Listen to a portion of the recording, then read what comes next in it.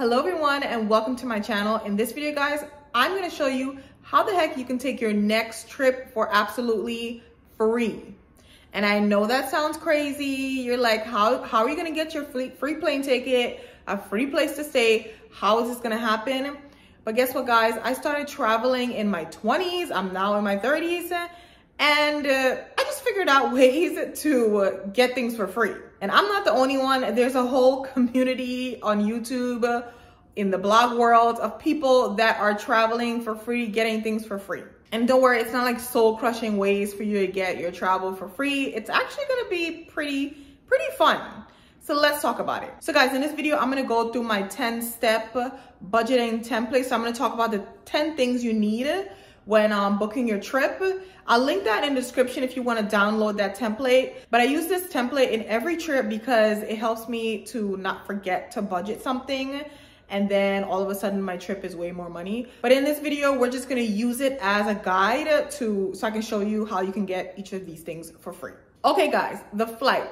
How do you get a flight for free? Let me tell you, I've gotten many flights for free. So here's one way. I got a free flight from my mom because she built up some points on her credit card, built some flights, never used it, and she just gave it. She was like, hey, do you want a $200 American Express gift card? I'm not using it. Do you want it? She gave it to me. Do you have any family members that are sitting on their miles? I read somewhere that there's so many people that are building up airline miles and not even using it.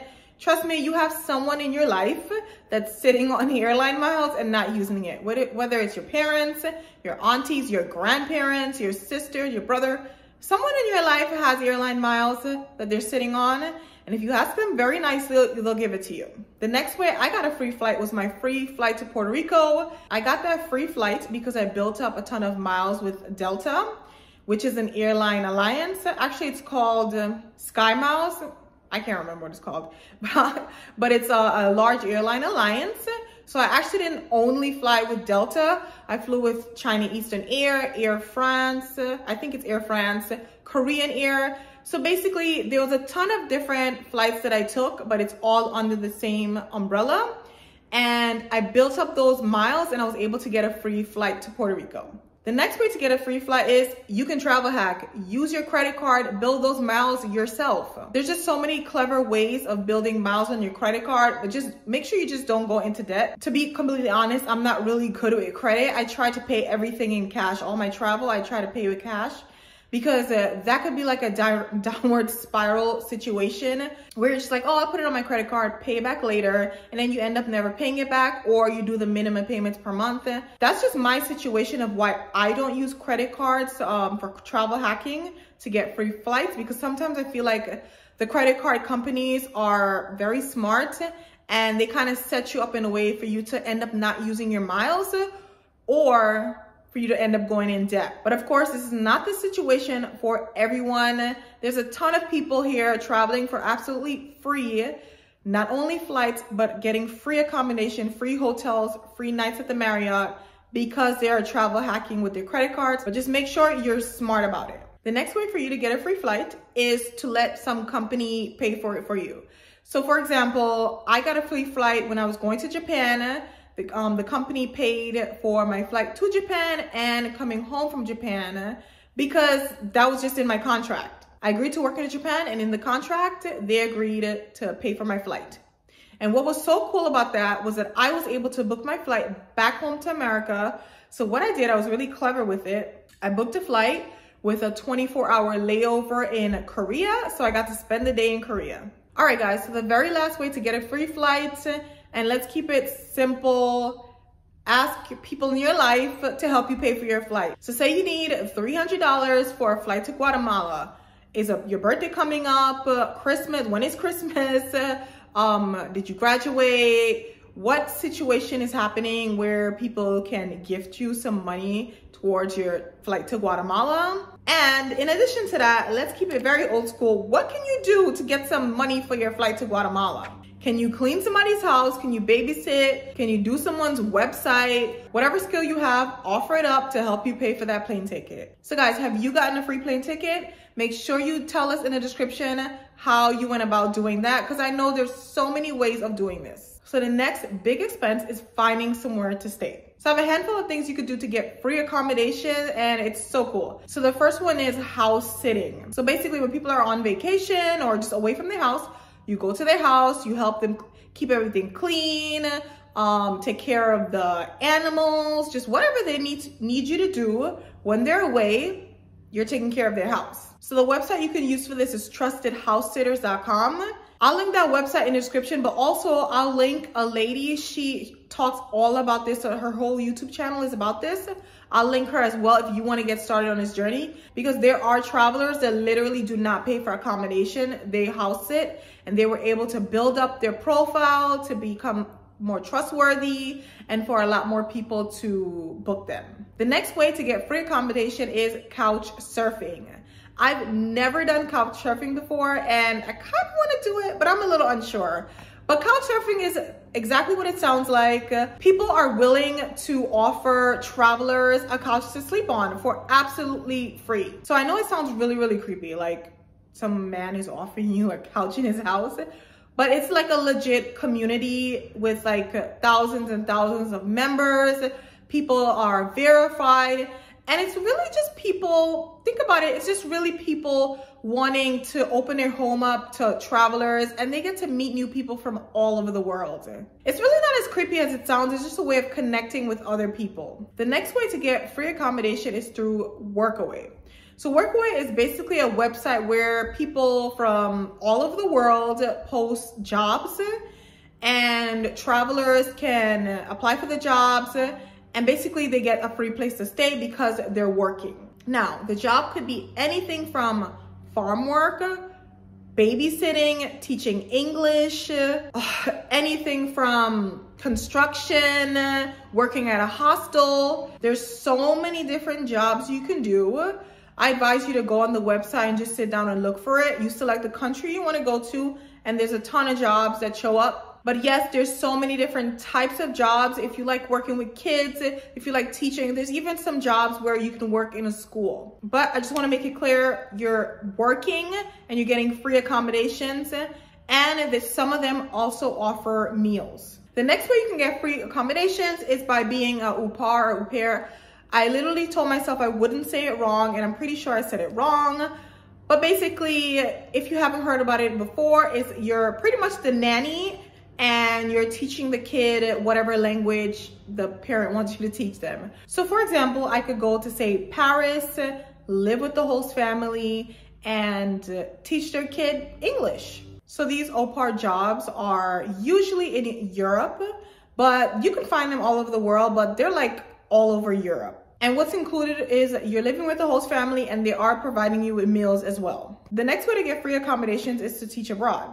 So when I taught abroad in Japan, my accommodations wasn't free, but I do know a lot of teachers that their housing was free. Actually, most of the teaching jobs I see online, the accommodations are free, but mine happened to be $120 a month. That's just what I had to pay for my apartment, which I thought was pretty good for a 2-bedroom apartment. When I wanted to teach abroad again, I used to use this guy's website, Dave's ESL Cafe. There's just he just shows a list of teaching jobs from all over the world, or you can use teachaway.com for those teaching jobs. I'll link both of those in the description. The next way to get free accommodation is, of course, volunteering.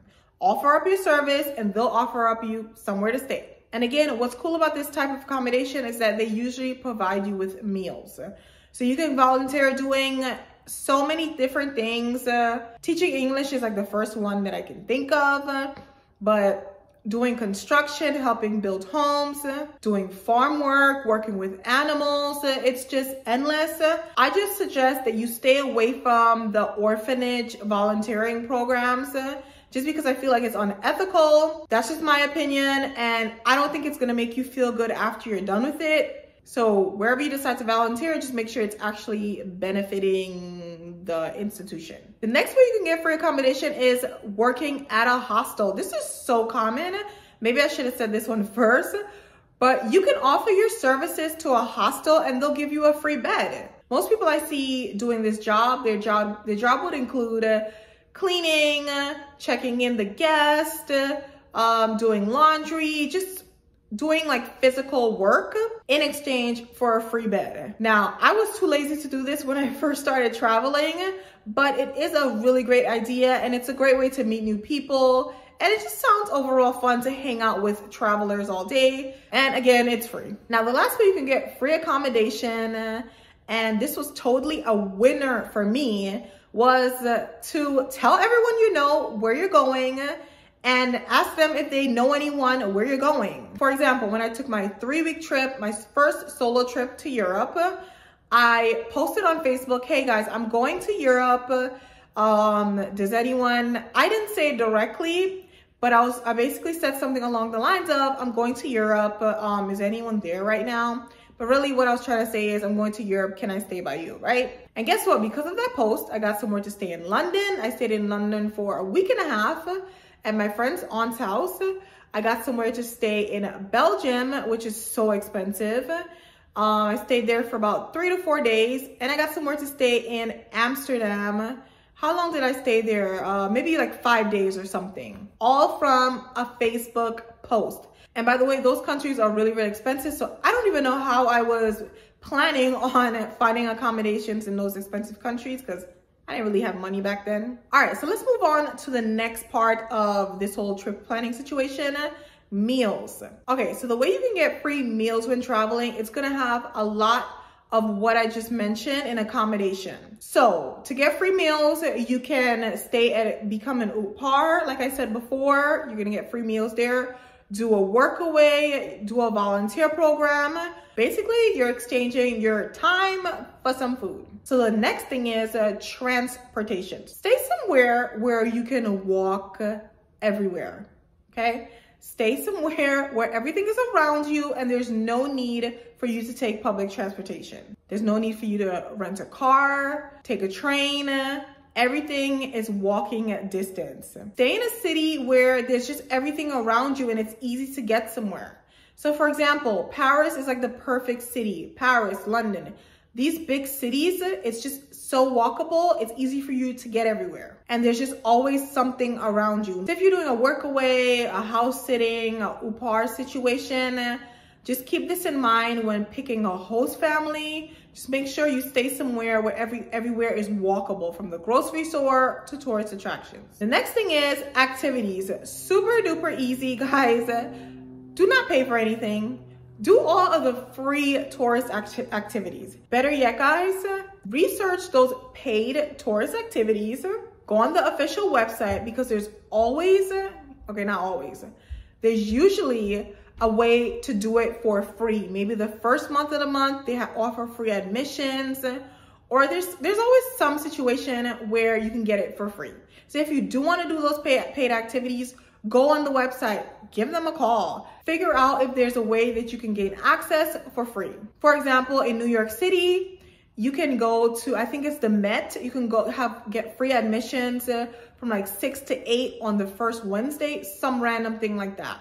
But if they have it in New York, I'm sure they have it all over the world. So I said this before earlier, but of course, you can let your family members and friends gift this to you. Like they can gift you an admissions ticket to the Louvre, an admissions ticket to anywhere. They can pay for your activity. Just keep this in mind. Okay, guys, let's talk about supplies, okay? So I know that us girls, we always want to get a new outfit, new clothes. Trust me, I know I'm going to Guatemala next month and I'm already thinking I want to get some new pieces to take some cute pictures.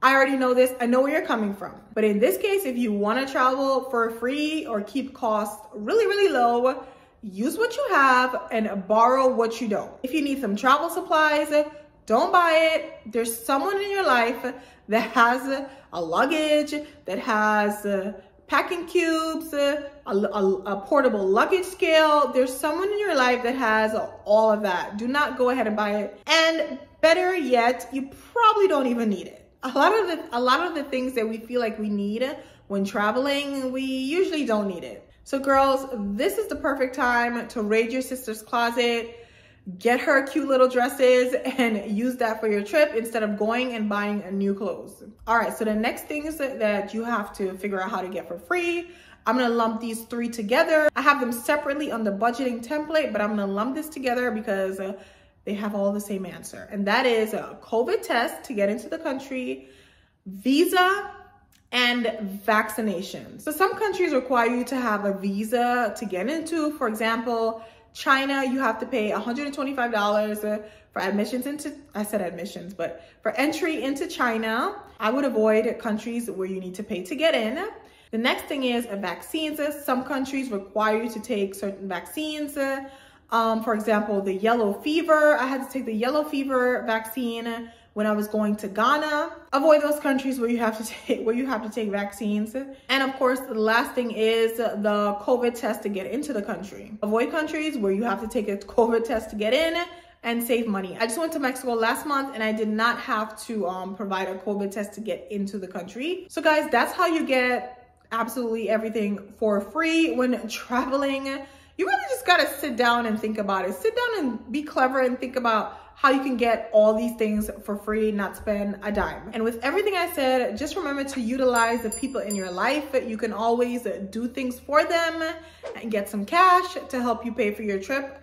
I've done that for years, babysitting, cleaning my sister's house, tutoring my nieces. Like I've done it all. I've done it all for some cash. So guys, I really, really hope this video helped you.